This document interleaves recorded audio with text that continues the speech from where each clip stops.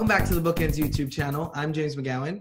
I'm Jessica Faust. We are literary agents who have taken our popular blog to YouTube to discuss all things publishing, querying, the whole 9 yards. But if you've been following along the past couple videos, we have been talking about how to get a job in publishing and specifically breaking down what we find are the 3 initial steps to getting a job: the resume, the cover letter, and the interview. Yeah, it's a hot topic for us because we just went through this on this end of it. We did, yes. So the resume and the cover letter videos are up on our channel, and today we're talking about the interview, which is the most nerve-wracking part. It is, and I mean, it's a little easier these days maybe because it's Zoom. That's true, but we've decided to come at it not negatively and talk about what makes a great interview.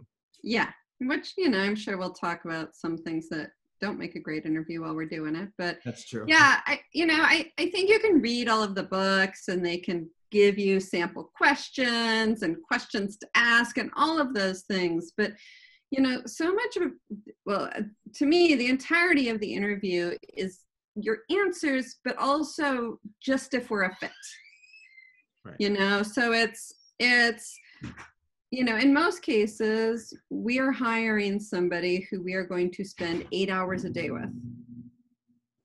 So it's really just, you know, can we spend 8 hours a day with them?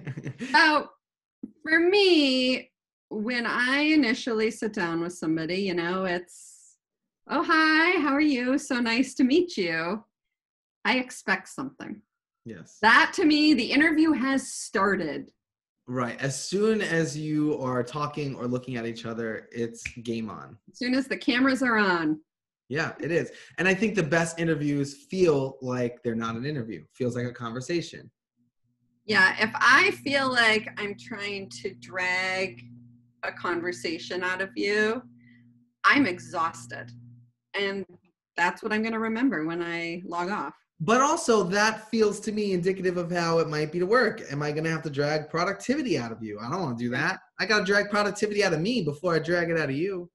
Yes, exactly. So if you're, you know, prepping for the interview, prep for that initial, you know, oh, hey, you know, where are you located? Oh, I'm in, you know, Utah. Really? What's the weather like? It's got to be better than nice. You have to know small talk. And everybody, like you said, puts the onus on how am I going to answer this question or what are my goals? But also, how do I ask someone how they're doing? Yeah, and don't be afraid to ask back. Don't be afraid to make a comment. Right there could be like, oh, I saw, you know, in your video, you guys got a lot of snow, or is it still snowing there? Like, I mean, weather's great. I mean, I'm from Minnesota. We really just talk about weather all the time. So, but, you know, be ready to interact right off the bat. Don't wait for that question, because this to me is one of the most important parts. Yeah, I agree. So some of the questions, I think I'm going to just talk about some of the questions I ask. Sure. And also tell you that there's no right or wrong answer. It's more how you answer, not, well, I suppose you could say something really stupid. But, that's true. A lot of it is, say, well, that's a line. So, you know, what I would say is be prepared to answer why. You know, in my case, it's why publishing, why agenting, but in general, why this job? Why this industry? Why this position? Why are you applying to this? It's probably okay to say I've always loved books since I was a kid, but you better have way more than that. Well, okay, and we talked about this in our last video, and it kind of came to me why that doesn't really cut it for me is you've always loved books when you were a kid, but you're no longer a kid. Right. So what about books now makes you think that's what I want to do all day? That's my job. Right. What about you makes you the perfect fit for that? Well, and because loving books is one thing, but wanting to work in the industry is another. I mean, yes. I love to cook. I love to bake. I bake cookies and like that's my de-stressor. Would I want to spend 8 hours a day baking? I would not. A reader doth not make an agent. Right. Exactly. I would also avoid the writing. I'm a writer. Yes, we get that a lot. Yeah, That doesn't fly for me. Because it feels like you're coming into the industry from the wrong angle. Yeah, the way it often presents is you want to learn how to get published by getting a job in publishing, not that you want a job in publishing. Now, a lot of agents are writers. James, for example. And that's fine. I'm not saying that you can't be a writer. It's just that that shouldn't be your why. Yeah, I think that this job it's hard. It has a huge learning curve, and it requires someone who is fully invested. And for any hiring manager, and that's not just agenting, that's editing and anything in publishing, really. So a lot of hiring managers or business owners are looking at a candidate to make sure that it's not someone who is coming in for the wrong reasons and someone who actually has a future and a career doing this job. Right. And I, this is a good time for you to really evaluate, not just like, what's the answer to that question, but why do I want to work in publishing? Why do I want to work at an agency? I think you should really have an answer to that. I mean, for any job, really. Mm-hmm. Yeah. Why do I want to work in advertising? Which would be kind of cool. We kind of do that. Not gonna lie. Sometimes. So I want to, sort of to piggyback off that, it's really important to know why you applied for this job. So I want to know what about BookEnds inspires you. Right. And now I get when you're sending out resumes, you're not really going to fully research every single place. I mean, who's got that kind of time? We all there's the assumption that if you're applying for a job, you're looking for a job, and you can't at some point can't be too choosy, right? But once you get an interview, you better know who and why and where you're interviewing. Well, and again, if you've watched the channel, we've talked about when you send out query letters, you send out to anybody you think you would want to work with. But once that interview or that offer representation comes up, your priorities start to shift and align, and that's when you know who you want to work with even more. So you might not go back to the other folks. So it's the same thing. Yeah, so what I would say to do is, even if you only have one interview, let's say it's with BookEnds. I don't know why. Let's just pick BookEnds randomly. Well, we are. So look at the BookEnds website, look at what BookEnds does, and then pick 3 or 4 other agencies that you applied through and look at what they do. And make a list about each one of what you love about them. Now you have some comparison. So when somebody wants to know why you want to work at BookEnds, what on that list really stood out and made BookEnds special for you? So, and it doesn't mean you won't have special things about everybody. That's fine. But the question right now is BookEnds. Yeah, and I think too, with all these questions, is the key is to knowing them and being confident with those answers, because it's really easy to sound rehearsed and to sound like you're just giving me an answer you think sounds right. But we want to hear the answer that actually comes from you. Yeah. Yeah. And don't be afraid. I would prefer you have a couple sentences, not just a few words. Why publishing? Because I love books. Anything else? Yeah, what we're looking for engaging is your excitement too, and your enthusiasm to even work this job before. I mean, nobody wants somebody who's not interested. Yeah, and honestly, my best interviews are a little bit like our YouTube, where we end up going off on a tangent. The person says something, I'm like, really? That? Oh, and then in a lot of them, we've gone off and talked about books or this or that, or maybe it's I took a class on this, and oh really, what was the class like? I'm curious. So most of the best interviews to me give space for that. The ones that I think are the weakest don't really give space for engagement from me. Right. A lot of places are going to, and you're going to get this in all your resume interview books, but are going to ask questions to try to get to know a little bit about your personality.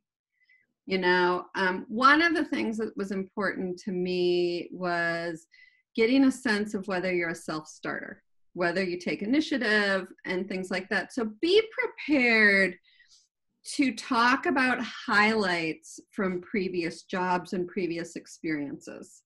So what I would do is, you don't know exactly what questions they're going to ask, but think about your previous jobs or, even school situations or whatever it is where you really feel like you excelled, and be ready to talk about those. And you can pretty much twist that into anything. If I said, what was one of the highlights of your previous jobs, or where did you succeed, or where do you think you really took an initiative and made a difference, you can have the same answer to all of those. Just be prepared. So that's a braggy thing. Be ready to brag. Yeah, and I think, but that, again, every question that you ask kind of gives more than what you think it does, right? Like it gives anybody who's hiring a sense of personality, a sense of priorities, a sense of like what you pride yourself on, all of those things. So any question that you get asked, you're being asked for more than one reason, if that makes sense. Absolutely. And that's why I think it's easiest to come at this like it's just a conversation, like getting to know you, and less about trying to measure your own performance. Yeah. And one of the other questions you're definitely probably going to be asked is about a last book you've read or your favorite book. My favorite question. It's the fun question. It should be the absolute most fun question. Yeah. What I would say is, if somebody asks you what your favorite book is, don't pick your favorite. Don't stress like, what's my, okay, that's me coming through. I cannot pick a favorite. No, so that word just stymies me. Impossible. Pick a book you would be excited to talk about, but also pick a book you think, because you've done your research, would fit the, what this agency does. But I think a really big thing is to pick a book, because, when you mention your book, there's going to be questions. Oh, what about that book did you love? Oh, why that book? Oh, I didn't read it. Oh, what was your favorite part? I loved it too.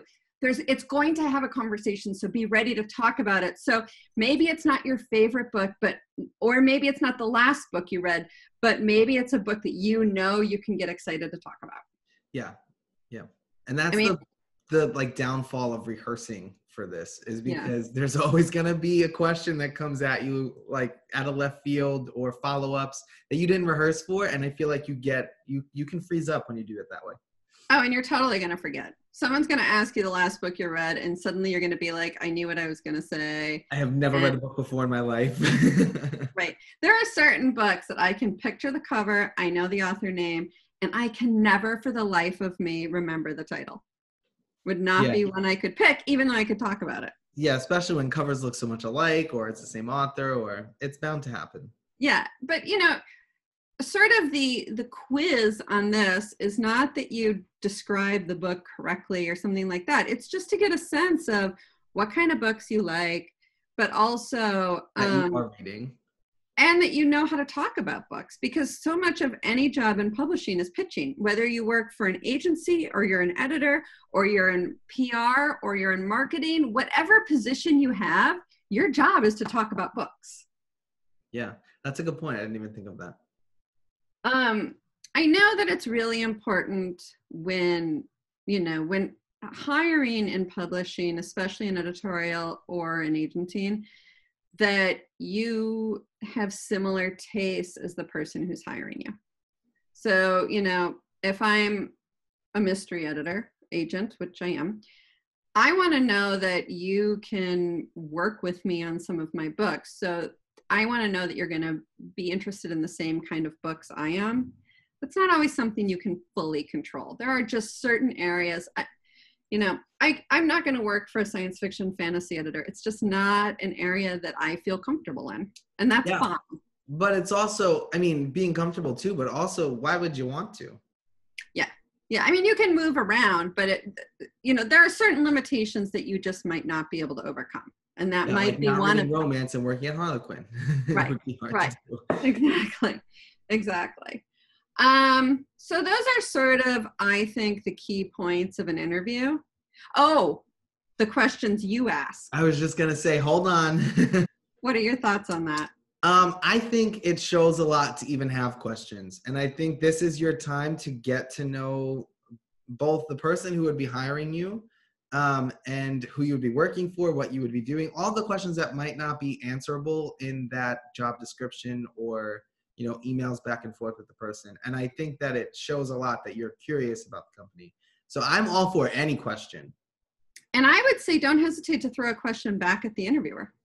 And give and take too. Like an interview will always ask you at the end, do you have any questions? But it's fine to ask them throughout. I mean, that's part of what a conversation is, that back and forth. So if Jessica asks me what's my favorite book, I might throw back and ask her, well, what have you read recently that you like?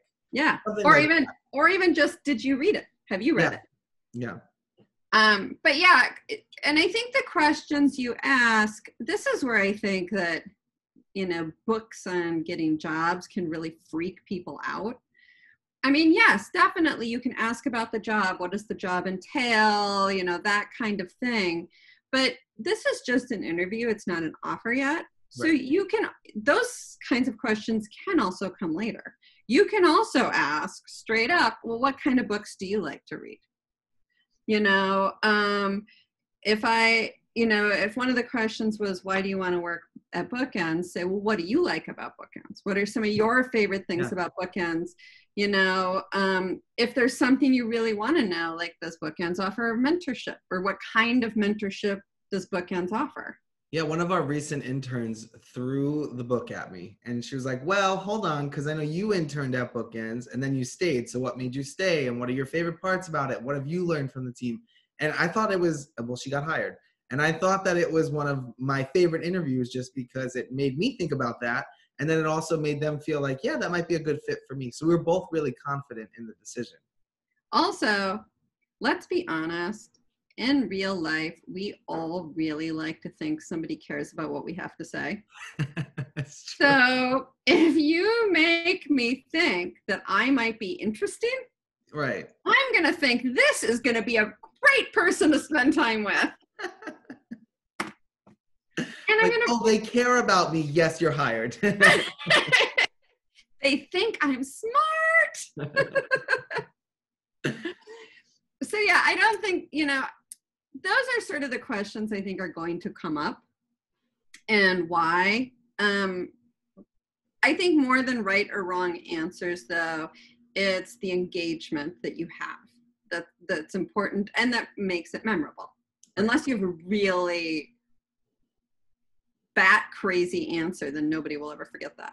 Yeah, and also remember that the last two videos and the last two steps, writing a resume, writing a cover letter, are kind of what prepares you for this. Yeah. So those are your talking points. Everything that you've included on there, you don't have to come out of left field with new information that we didn't know. Right. You can bolster that information, but everything you need to know, study your resume and cover letter. Those are going to be who you are, who you presented yourself as, and what you're going to want to talk about. Yeah, and the other thing about the book question, because I do think that is strangely important, if you've ever watched any of our videos where we talk about what our monthly reads are, we just really love to talk about books. That is the question that could go off for like 10 minutes with anybody in publishing. Well, like the time we talked about Barack Obama's memoir, and I had to edit down 15 minutes of us talking about it. It's just, well, I mean, it was like a 30-hour book, so I don't think 15 minutes is too much. 30 seconds an hour. I mean, that's... deserved at least that. Yeah, right. But yeah, so I think that there's a lot of pressure and there's a lot of reasons to be nervous about it. But I think the best thing you can do is be prepared, but also be prepared for stuff you're not prepared for. Does that make sense? Like, be prepared to not be prepared. Yeah, absolutely. Yeah. Just know who you are. Yeah. Go in. The best thing you can do is go in knowing the highlights of what makes you amazing. Because that's what we want to know. There you go. Monday motivation. There we go. Well, we hope that was helpful. Don't forget to watch all 3 videos if you are applying for a job in publishing. We hope that all of them sort of help you get your dream job. If you have any questions about the interview process, feel free to drop them below. But we hope you like and subscribe, and we see you back here next time. Good luck.